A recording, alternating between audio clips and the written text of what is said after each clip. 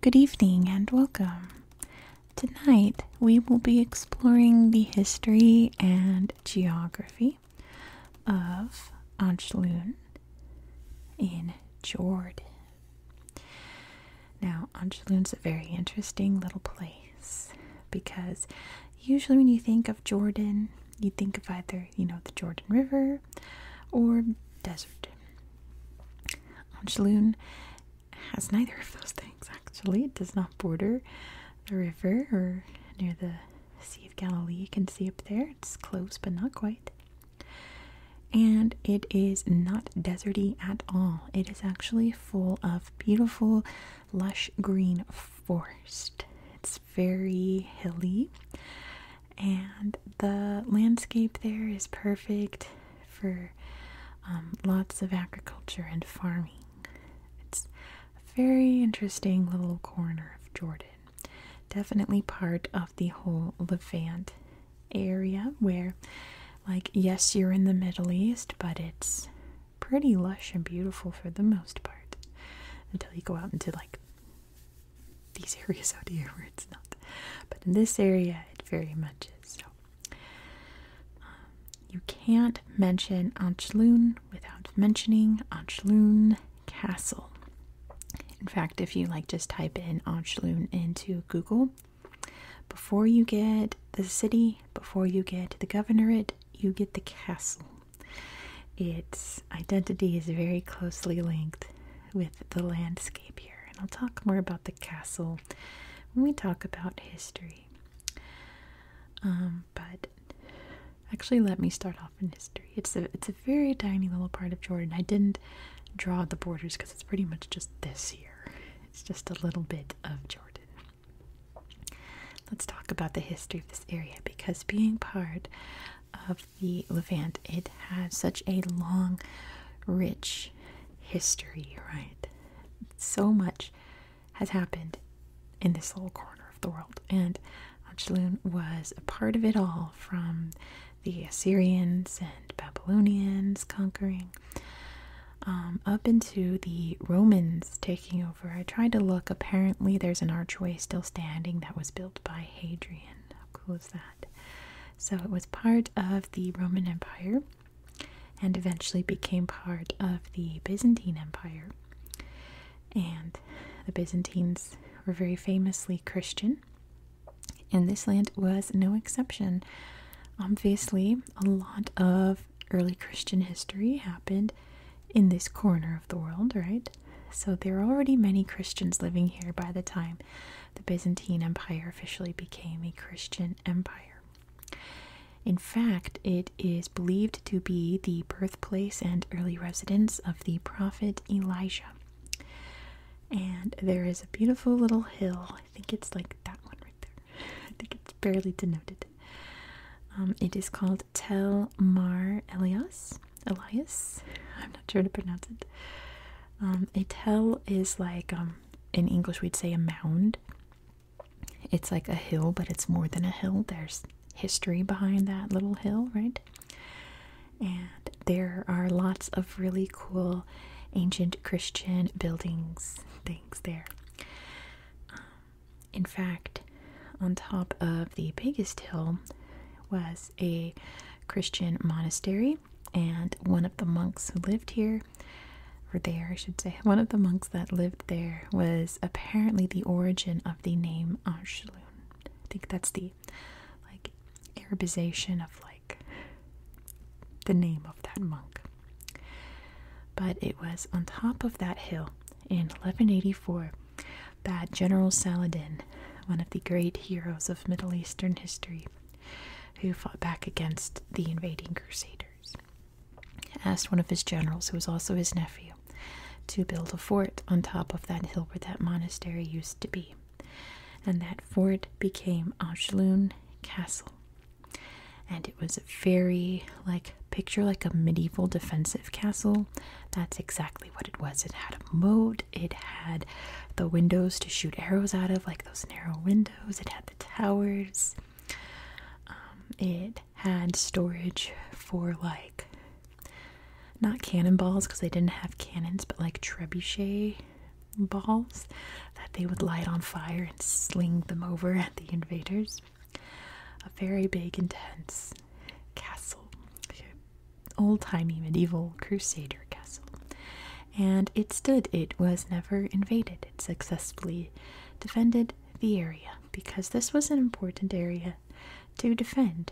Because once you get past this area, you enter in with all the trading areas down in here and up here. So it was an important little spot to defend, and they definitely did. Super cool. However, it was about 100 years later the Mongols came through and wiped out the town. They did what the Mongols do. They damaged the castle pretty badly, but after the Mamluks took over, which would eventually become the Ottoman Empire, the people who ruled the Ottoman Empire, they rebuilt it and restored it and made it good as new. Of course, it's not good as new today. It's pretty crumbly, but the Ottomans did their best to keep it up, and the current Jordanian government has really been keeping it up, maintaining it as best as they can, and even have a little museum inside with cool old artifacts. It was hit by a couple of really bad earthquakes, but two things came out of those earthquakes. One, the damage that was caused was all repaired and almost good as new, like back how it was back during the Crusades. And also, some more artifacts were uncovered from at least like the last big earthquake. I think it was in like the 1960s, 70s. I did not write down the dates, I apologize. They found like crosses and things, like stuff from before the Crusades when it was a Christian monastery. How cool is that? That all that stuff was just, it just needed to be dug up a little more, and there it was. There's also a big mosque in Ajloun that when an earthquake damaged part of it, they found an old Bible buried underground. Can you imagine? Like, that's so incredible. This wasn't the only little stamp that the Ottomans put on the area. Like I said, this corner is full of lush, beautiful forest, and the Ottomans chopped down a lot of trees to use that wood for their building projects. They actually chopped down quite a lot of this old forest here. So in order to prevent anything like that from happening again, it is currently a reserve. It's a very protected area, as I'm going to show you on Google Earth. And the area has just kind of followed Jordanian history, was controlled by the British for a minute, became part of Transjordan, which would just become Jordan after they lost the other side of the Jordan River, became Jordan. And that's pretty much where we are today, this neat little area here. I'm so excited to show you on Google Earth, so let me get into it. Like, I'm just trying to speed up the process so I can show you. Okay, whoop. Make sure you can see. There we go. Okay, it's on the crease of my book. Let me scooch this over so I can. Nope, it's still going to be crooked. Okay, what if I did this? Okay, that's the best it's going to be. Ajloun. So actually, let me cancel this out. You can kind of see the borders here. It's so hard to see the borders on Google Earth. Just a tiny little lines here. But nonetheless, they are there. They consist of this area. And you can see from up above all of the forest within. It's very, very green, isn't it?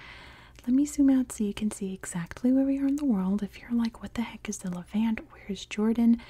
Let me show you.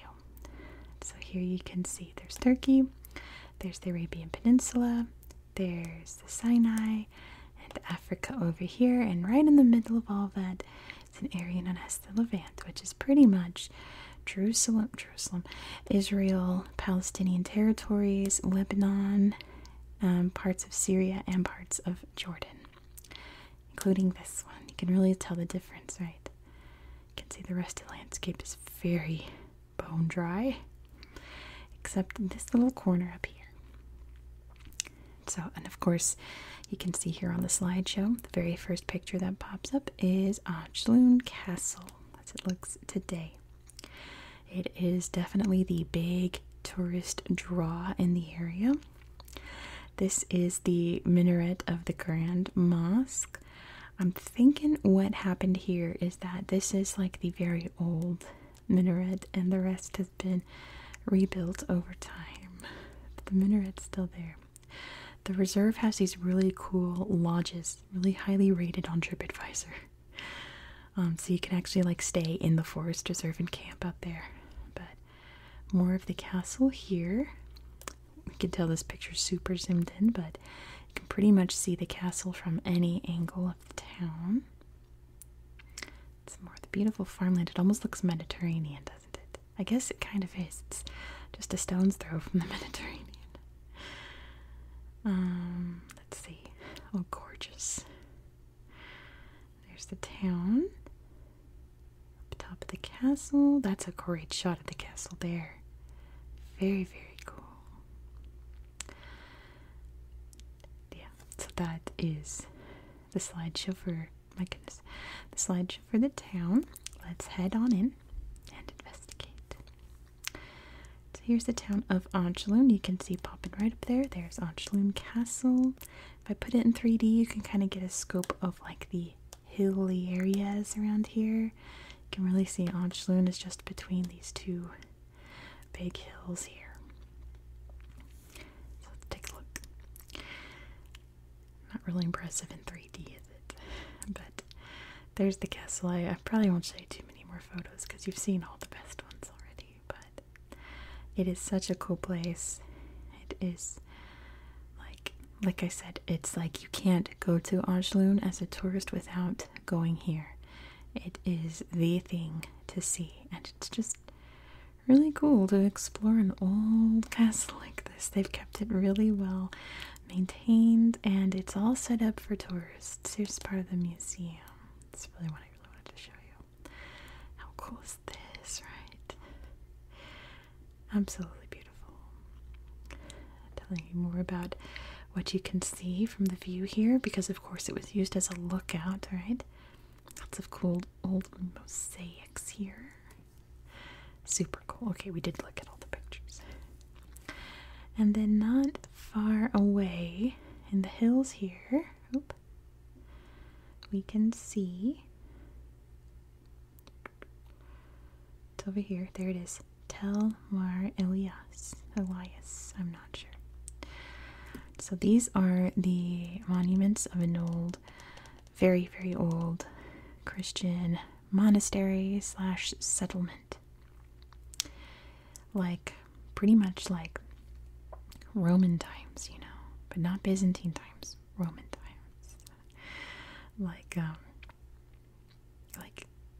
Not long after Jesus died times. Very, very old place. And another big tourist draw. There is still a very large Christian population in Ajloun. I'd say it's about like 70-30 Muslims to Christians, which is still a significant population, isn't it? There's still lots of churches and things, and lots of tourists come to see these old Christian sites. How cool is that? And then we have to look at the reserve, which is all over here. Let me see if I can find like the actual like entrance. There's like a little visitor center. Resort. Lots of things to see and do. I think this one is like a zip line. You can see the cabins here. This is actually a research institute studying the nature. How cool is that? Ajloun Forest Reserve. This is the main entrance area. You can rent out a cabin and live in the woods as you explore Jordan. even on a snowy day. How cool is that? And it has the most beautiful hiking trails all throughout. So many cool lookout points. Wow, very fancy building. And so many beautiful plants and animals, and of course the old ancient trees. What shall we take a look at? Let me just tap a random one. Little picnic area there. You can look out and see the beautiful forest. Enjoy your meal. Look at this guy. They're having a great time. They're eating good food. They're exploring nature. So incredible. There's nothing like going out with your friends and family, especially your cool, crazy uncle, and just being in the woods with the fam, right? That's the best. It's so fun. Let's see, why don't I try this? It might flash blue really brightly, so there it goes. Let's see if anyone's taken any cool photos around here. It's just on the roads. There's one. Let's see if this works. I haven't looked at this before. Usually I try to scope out everything to show you, but I have not looked at this yet. Let's see what we find. We are on a hiking trail. And what can we see? The beautiful landscape. Wow, okay. There's a farm. Yeah, there it is. Check it out. There's the visitor center, which you already looked at, but I think there's some more pictures of the woods area. How gorgeous, right? It almost kind of reminds me of like camping out in the woods in like the Midwest of America. How it's just cabins and then you're on your own. There's little things to do here and there, but you are in the trees. I like this. It shows you that this is the easy trail. This is the hard trail.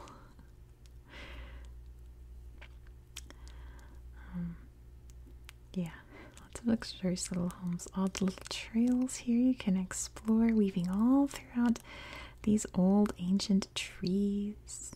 So cool. And again, it's like when you think of like the Middle East, you don't think of this kind of landscape, do you? You don't picture beautiful, lush green forest. Let's check out this resort. Beautiful campground. Noor Resort. Oh my gosh, how luxurious. Oh, you can swim in the pool. There's your dinner, the dining hall. Snowy days. Ooh, that looks delicious. So yeah, there's so much to do in this area, especially if you love nature and history. There's so much to see. I think there's some hiking trails that lead to Tomar. I have no idea how to pronounce that. But yeah, here's the big city. That's like the suburb. Here's the big old city. And I tried looking through here to show you some interesting stuff. There's some cool mosques. There's some cool churches. There's some cool monasteries. But that's about it. You can see all the farmland out here too. Let's see what this is. Probably nothing. Oh, what could this be? Beautiful roads. So yeah, it's just a very pretty little corner in this hilly section of Jordan. Very, very hilly. All these cool little valleys and things. It's so pretty. I wish this area was a little bigger because there's so many cool sites around this area that I'd love to show you guys, but we are just looking at Ajloun right now. So that is all that I have for you today. Thank you so much for watching. If you enjoyed this kind of content and you're new to my channel, please consider subscribing because this is an ongoing series on my channel. Next, we're going to hop down to the other end of the peninsula and check out the United Arab Emirates. So be sure to subscribe so you don't miss out. I hope that you found this video relaxing and educational, and I hope that you have a very good